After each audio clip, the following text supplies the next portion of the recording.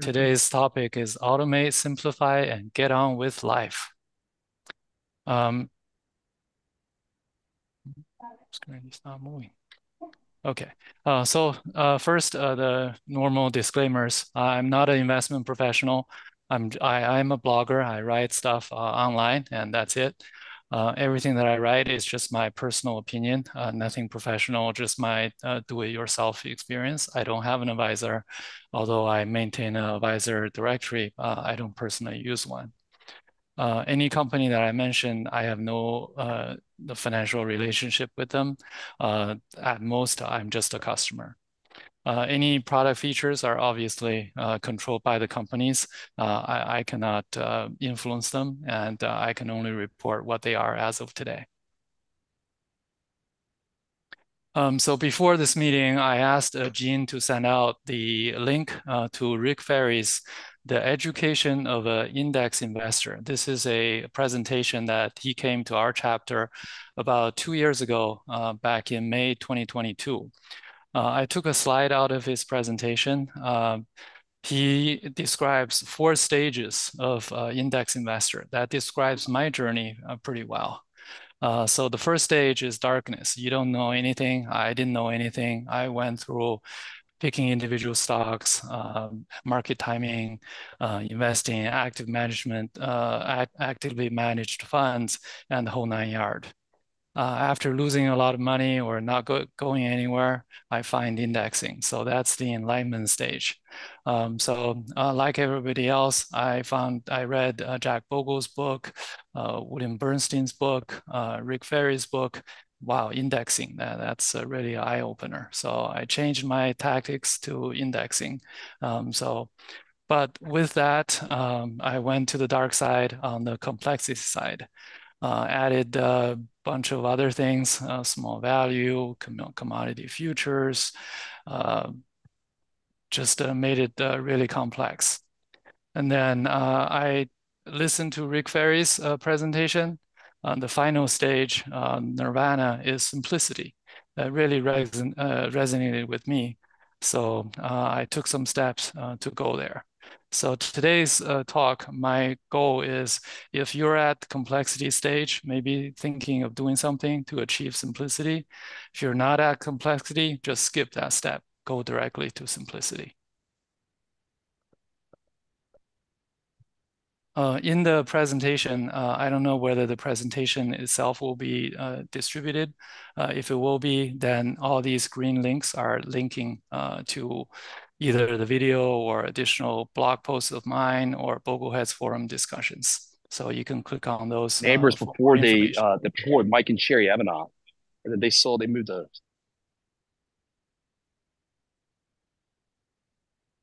Okay. So before I continue, I should say simplicity isn't optimal or the best by itself, because after all, when we go through complexity, we have a goal. There's a reason that we chase those complexity. So if you are going to go towards simplicity, then you have to give up those either perceived or concrete goals for your quote unquote optimization. The problem with always having an optimizing mindset is it induces FOMO, fear of missing out. We hear the saying that comparison is the thief of joy, or something like that. So by definition, if you're always optimizing, you're always comparing. Am I doing the best? Somebody else is doing better. Maybe I should jump on that. So that just puts you into a continuous FOMO mindset. When you pursue simplicity, you're saying, hey, there's some of those small things. I don't need those. I'm willing to give up those for a better goal. I have a higher goal to achieve. One of the higher goal is just you tune out the noise. It's just somebody somewhere is always saying something. It's like radio. So right now we're sitting in a room. There are all kinds of signals in the air. We don't hear them. It's quiet. But if you turn the radio on, then you hear them. You turn the dial from one frequency to the next frequency, you hear something else, and then you hear something else. It's a noisy world out here. So if you always have your optimizing mindset, then it's like you have your radio constantly on. You always hear something, and you always hear something that pulls you, give you something that you want to hear. So going for simplicity is like turning off the radio. Then all of a sudden it's quiet, and you can focus. You can focus on something else. So if you can focus, you're not constantly bombarded by the noise, it's easier to stay the course. So we also hear from behavior finance that the biggest enemy is the person that you see in the mirror in the morning. So the biggest behavior mistakes is going to get you. So if you don't have those noise, then you make fewer behavior mistakes. Another benefit of going for simplicity is that it's easier to understand by both spouses. So some of us do most of the financial chores in the family, and our spouse are not as involved. We hear, people say, I don't need an advisor, but I'm looking for an advisor in case I'm not able to manage it after I die or after I'm getting into advanced age. If you simplify your finances enough that your spouse can understand, then maybe you don't need a financial advisor for your spouse either. So Rick Ferry said a lot of people approached him saying, oh, I don't need a financial advisor now, but I left instructions for my spouse to contact you. So according to him, nobody actually did. So just having your spouse contacting somebody, it doesn't work in his experience. Somebody also said you should write a death book or a death binder, leaving all the details of how you manage finances, give instructions, write it down in detail, so then somebody else can take it over. In my experience of over 15 years of writing, it doesn't work either. Because when you're writing the things, you're making too many assumptions. A lot of things are just, of course. You don't write it down because you think it's obvious, but it's not obvious to somebody else reading it. So every time I write something, even after all these years, I always try to see what am I missing? Am I missing something obvious? But the first question I usually get is something that I didn't write, something that I thought that was just obvious. Everybody should already know, but it's not obvious.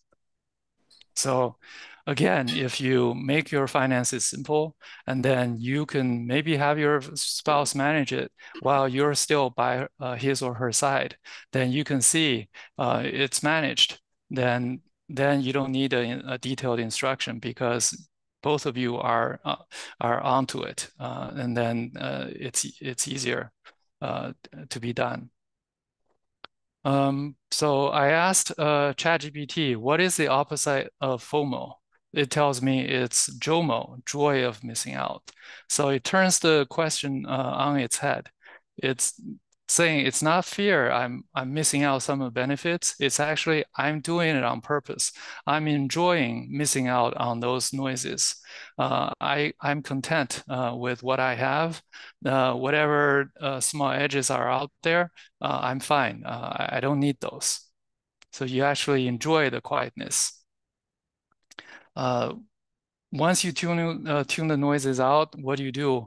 There are a lot of more important things in life. We have, if you're working, we have our career, or family, friendship, health, fitness, hobby, our leisure, even reading a book, watching TV. It's all part of life.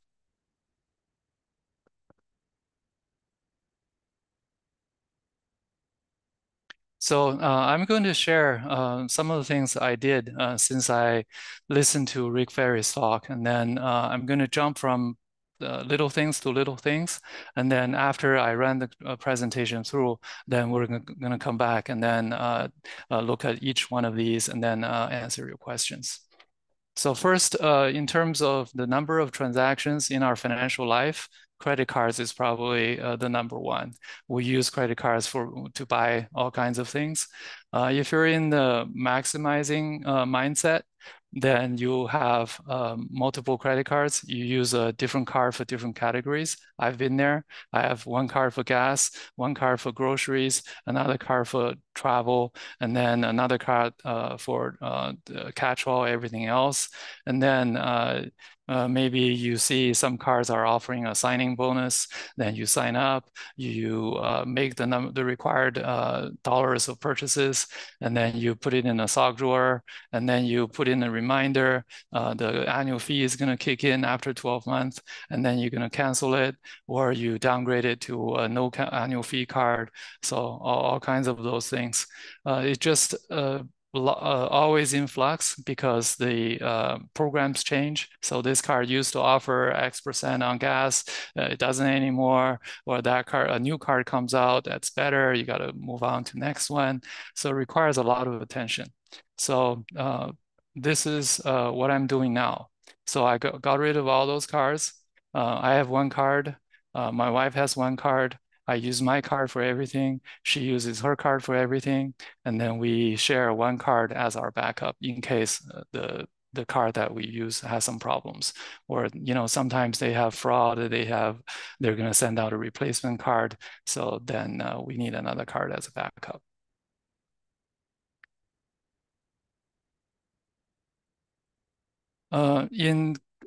After credit cards, our checking account is probably used the most.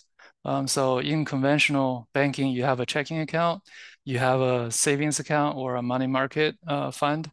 Then you use your checking account to receive money for direct deposit, your ACH, your check deposits, and then you use your checking account to pay your bills, to transfer out, write checks, to use ATM to take cash, and then you watch your balances because if you have too much money in your checking account, you feel guilty, it's not earning interest, so you transfer into a savings account.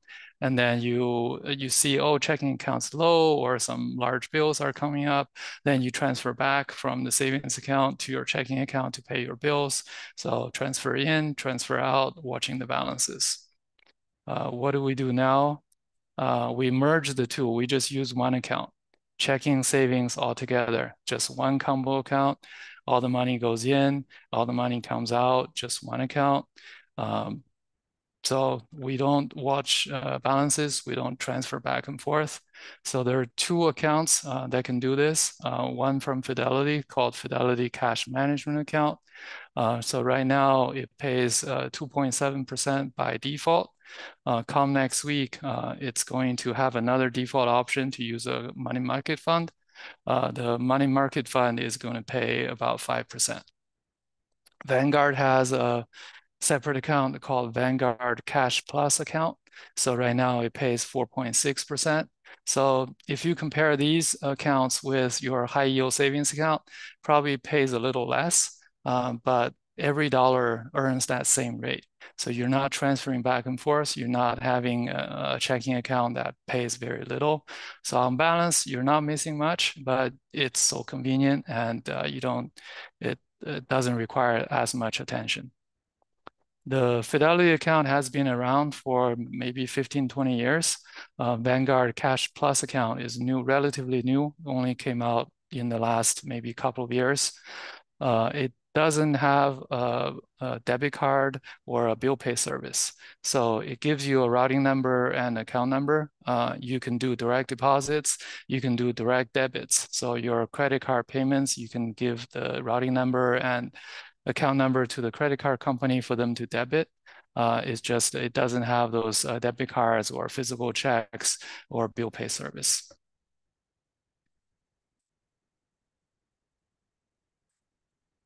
So in terms of paying bill, my goal is to have every bill paid automatically without me doing anything.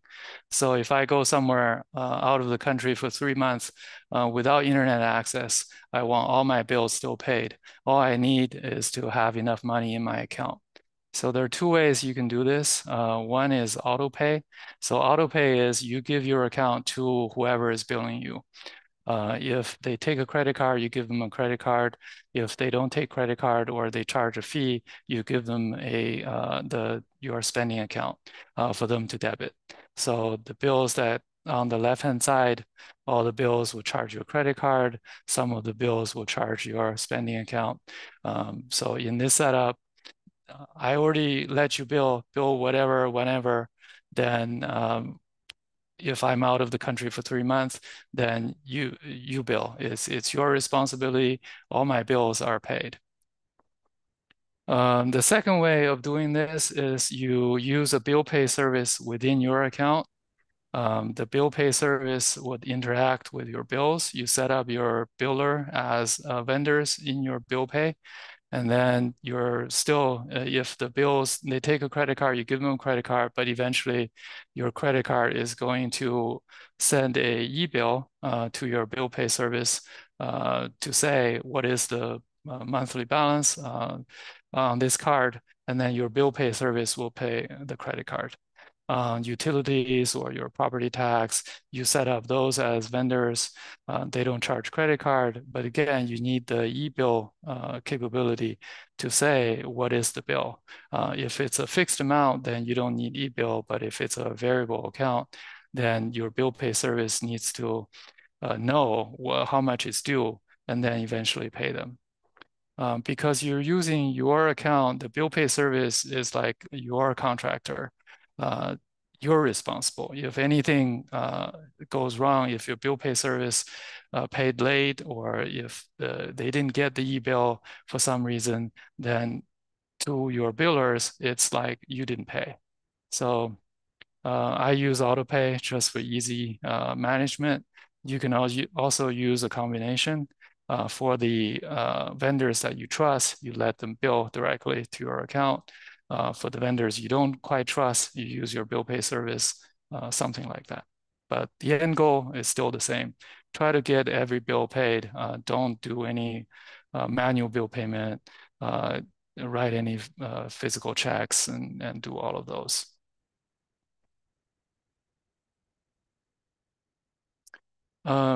CDs. So last time I came here, we talked about CDs. Conventionally, we buy CDs from different banks because we can always find some banks and credit unions are having a special promo rate. So you end up with one CD from this bank, another CD from this credit union, another CD from a third credit union, and all those things. You have multiple accounts, multiple logins, and get multiple 1099 forms. I used to, because there are so many, I have to have a checklist at the end of the year to see which 1099 I'm still missing. Did I get all of them? With the banks, they have a problem in that they offer a special or a promo on one CD. But once the promo expires, they automatically renew you to another term. But the new term, it may not be so special. It may actually be a very bad rate. They do this on purpose with some odd terms. You may have a 13-month CD that's on special, but it renews to a 12-month CD. The 12-month CD pays a very low rate. So you really have to watch all the maturities. They give you a very short window. You do have time to tell them I don't want to renew. But again, it's a chore. And if you're not paying attention, you end up renewing to a very low rate. And then by the time it already renews, and then you want to take an early withdrawal, then they charge you early withdrawal penalty, eats into your new principal. So you end up actually paying back all the promo, the special rates that you got. So here, the renewal trap, I linked to a forum discussion.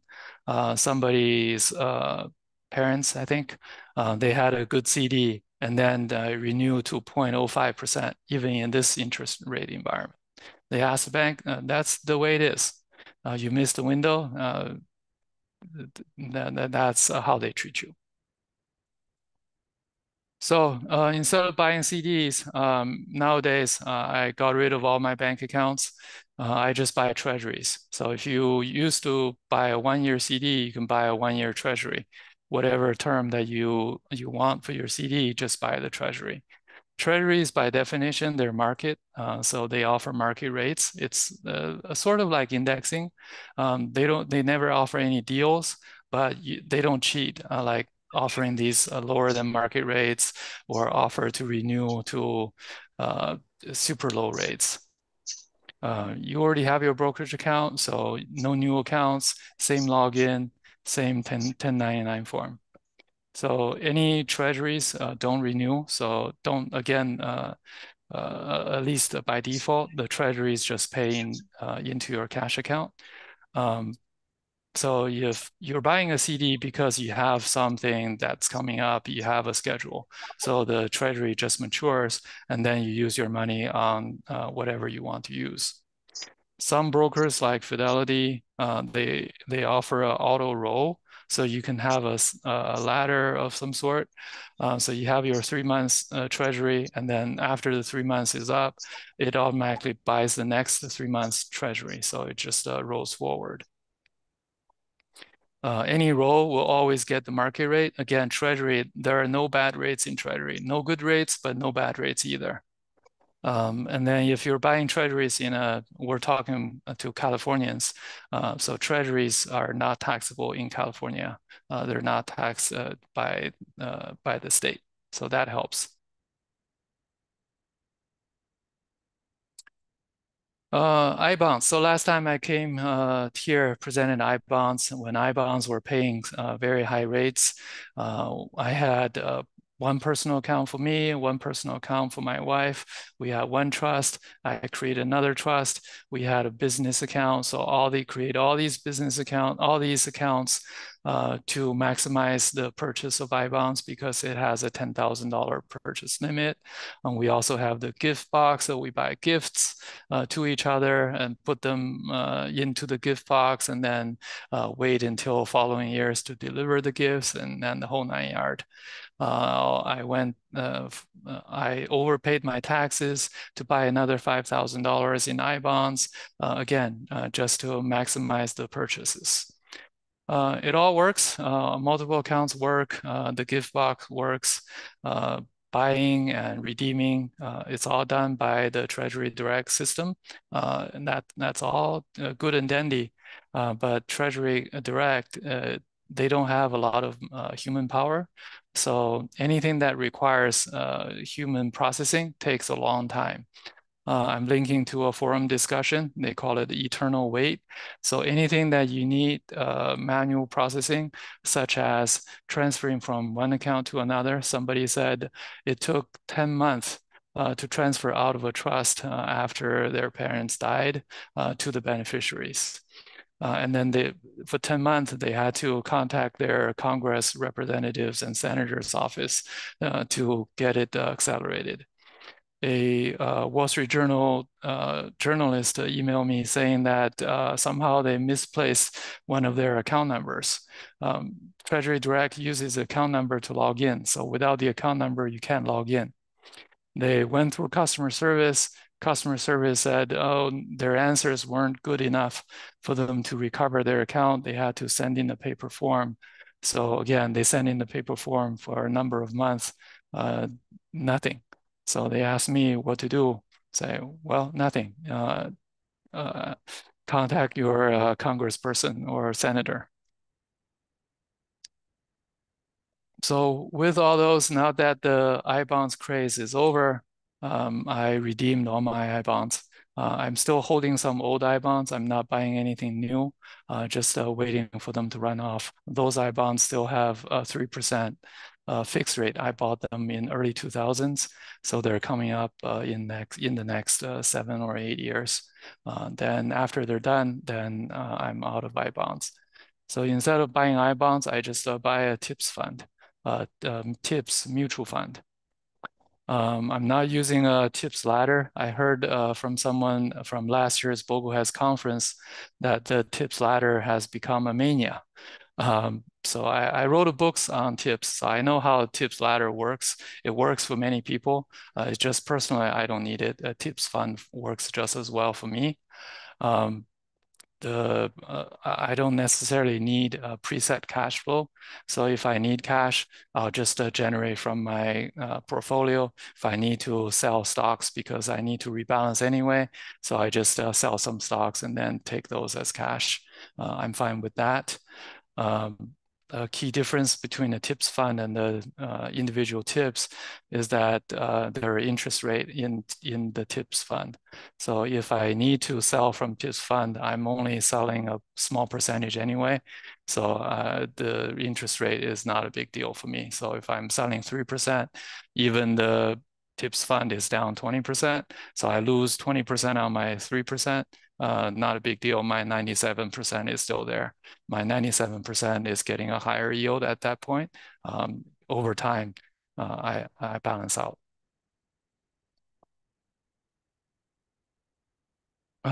So in terms of investment, with a complex portfolio, you have multiple funds, multiple accounts.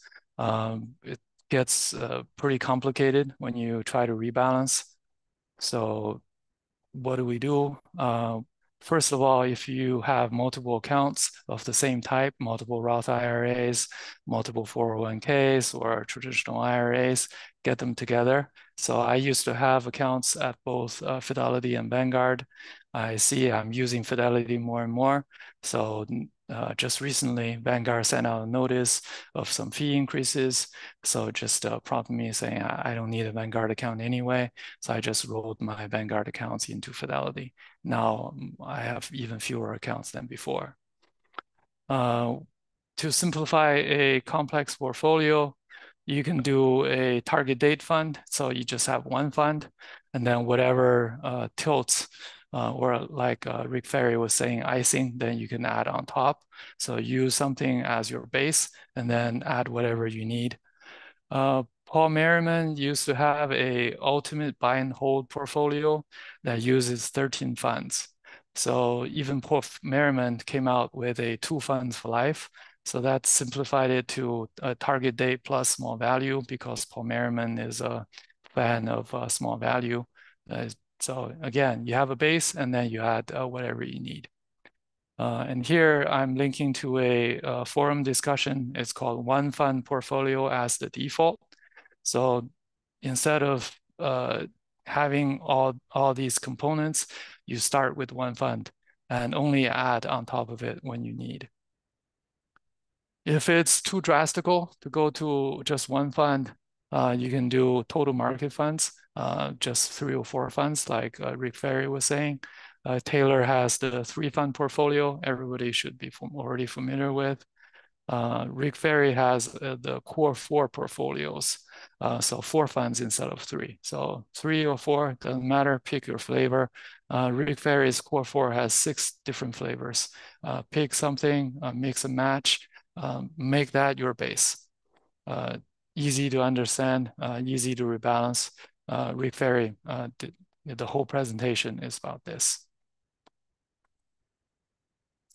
The question is always, if I'm already complex, how do I go from here to there? If it's in a IRA, Roth IRA, that's easy, no tax consequences. Once you make up your mind, you can sell and reallocate. If it's a taxable account, you already have a lot of unrealized capital gains. First step is stop buying more. So you turn off dividend reinvestment, direct the dividends to somewhere else. And then if you need to donate or sell whenever you rebalance, sell out of those, then slowly it'll whittle it down. If you harvested losses, like in 2022, early 2023, market was down, you can harvest some losses from your other positions and then use those losses to offset the gains from selling the funds that you don't need. So with regard to dividends, in tax advantage accounts, I have everything set to automatically reinvest. in taxable accounts. If I'm still accumulate, I would automatically reinvest, except the funds that I don't need or I'm trying to get out of. If now that I'm in decumulation, I just automatically withdraw all those dividends to the spending account. So every broker should have this. Fidelity has it, Vanguard has it. So the dividend doesn't necessarily just go into your cash. If you have a bank account or you use one of those spending account, the Vanguard Cash Plus or the Fidelity Cash Management account, you can say all my dividends should go to that account. It can go to an external account or an internal account.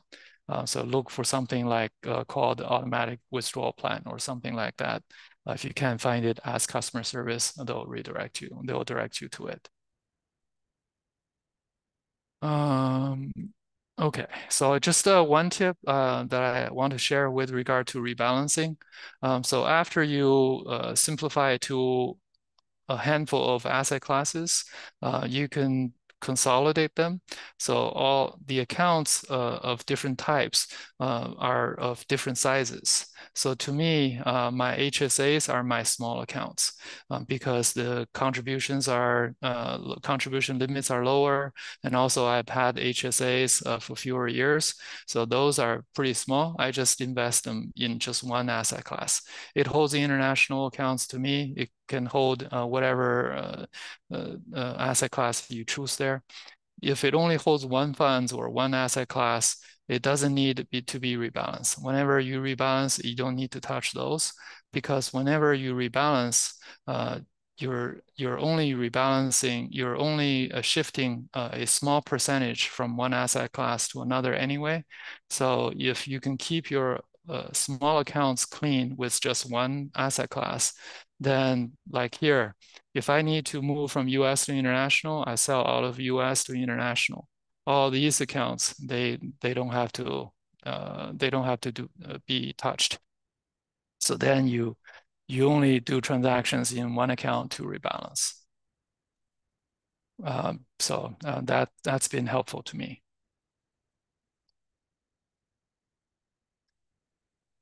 So we do all these. Why are we doing this? So I make this my new model. It's called make fewer things matter. So a lot of those small things, they do have some benefits, but do they matter? I want to make them not matter. I want to focus on the things that are really important to me. I recently moved into a new neighborhood. So the neighborhood has a neighborhood directory. The neighbors write something about what they care in life, why they moved here. So I put those into a tool that generated this. This is called a word cloud. The things that people mention more frequently, they are featured more prominently. So people here, they're coming here to ski, bike, hike. You can see friends, gardens, golf, fishing. These are more important in life, at least to me at this life stage. So I want to simplify and automate finance to pursue these goals. And if I know why I'm doing this, then I can overcome my tendency. Oh, I want to catch those another 0.1% here, or another 0.2% there.